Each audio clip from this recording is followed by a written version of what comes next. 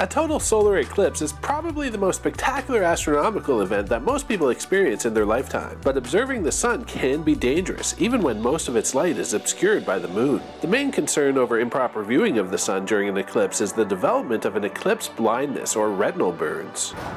Tiffany Fields is the astronomy technician at the St. Mary's University Observatory in Halifax, but she won't be pointing this big telescope towards the sun during the eclipse because it could seriously damage the equipment. She plans to view it through a cereal box and says you can too. Cereal boxes are really nice because they are pretty thin cardboard, so they're easy to cut out. The first step is cutting out a piece of white computer paper that's the same size as the bottom of the box, so that when we look into the box, we have just a plain white background to project the image of the sun onto. Then you'll want to put a hole in each corner of the top of the box, one for you to look through and one for the sun to go through. I'm going to cut maybe an inch or so off of this top corner, and the same with the other flap, maybe an inch or so off of the top corner. Do the same with the other side, and then it's time to tape the center together and tape a square of aluminum foil over one side. You can then create your pinhole in the aluminum with a thumbtack. And I'm being gentle, and there we go.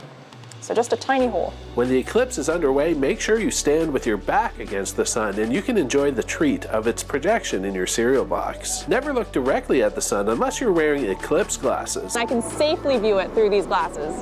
And to take them off, I'm going to look down and take them off. You can get another fun projection by using a strainer with your back facing the sun again. For every circle, on the ground, we can see a little circle where the sunlight is going through. A great way to ensure you don't strain your eyes. Happy viewing!